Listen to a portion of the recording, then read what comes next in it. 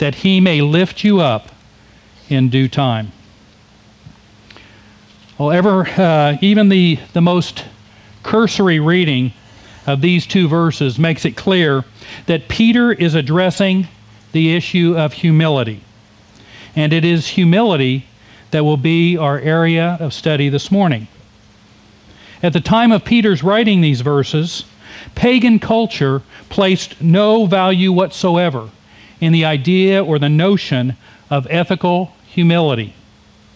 Rather, the cultural norm, the expectation, if you will, was consumed with self-aggrandizement, self-assertion, and self-fulfillment.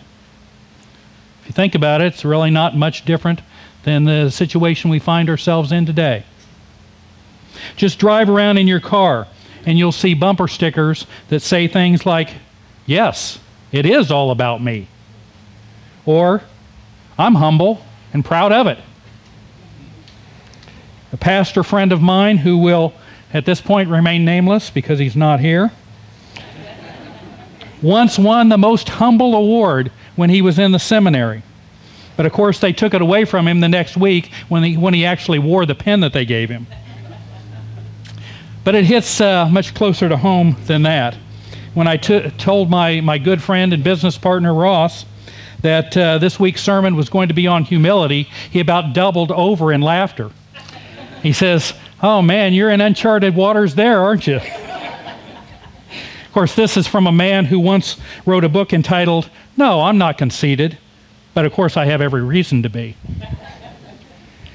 But seriously, it is clear that the prevailing patterns of the society in which we live today are consumed with the idea that no one should have a poor view of themselves.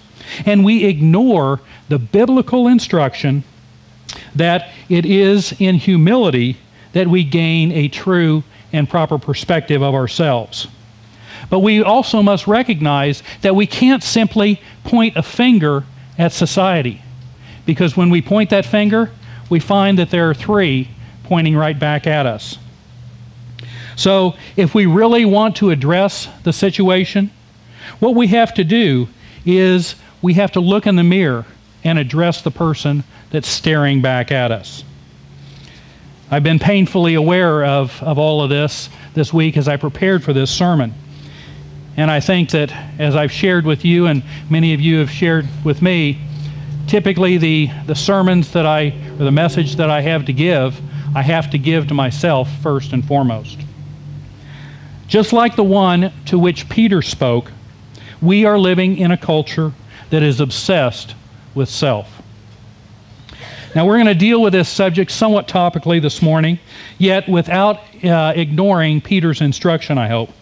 There are 5 aspects of humility that I'd like to draw our attention to this morning, and I believe that they emerge from these 2 verses, and your careful reading of those verses will ascertain whether I'm accurate or not.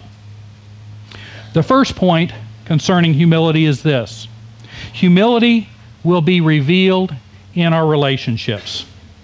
Now, we've heard this before when we talked about the issue of leadership within the church.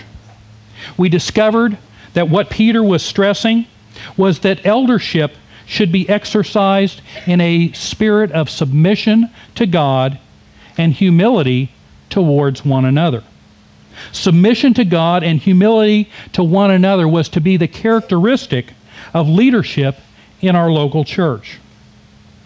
So, he says in verse 5, in the same way, that is, in this same spirit of humility, in the same framework of submission, in the willingness to prefer others over ourselves, to make sure that the relationships between those who are young and those who are older is guided by humility as the supreme function.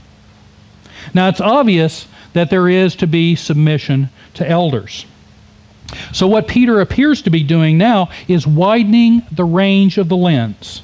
And so now he's going to focus on those who were born later rather than earlier, and says, young men who are particularly prone to an unhealthy self-assertion, They should make sure that they display an attitude of humility to those who are older.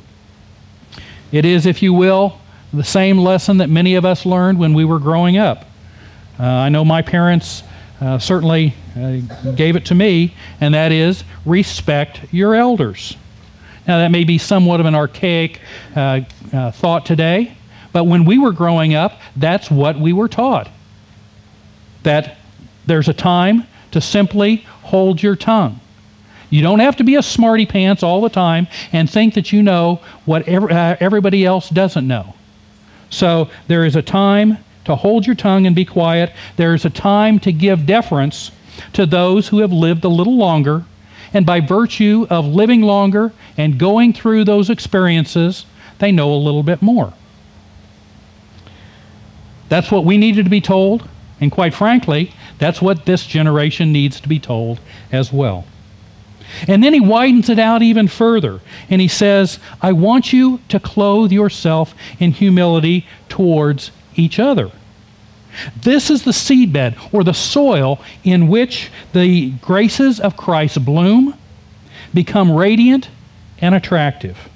In the midst of the family of God, in partnership with one another, in seeking to go forward together, if all of the graces that God has given us are to be realized and brought to fruition and given proper honor, then we need to accept those gifts with a humble heart. Not just from the younger to the older, but also towards one another, within that framework of our relationship. So the first thing, humility will be revealed in our relationships. That's the first thing. It's fairly straightforward. Humility is not something that you find in a vacuum. Humility is actually something that you find in action. Which brings us to our second point, which is this. Humility is primarily an attitude of mind. In verse 5, you'll see that the phrase, clothe yourself, and the first few words of verse 6, Peter makes it clear that humility is revealed in attitude and in action. It's not something that we're exhorted to feel. Peter doesn't say, I want you to feel humble. He doesn't say, I want you to pray about being humble. What's he say? I want you to be humble.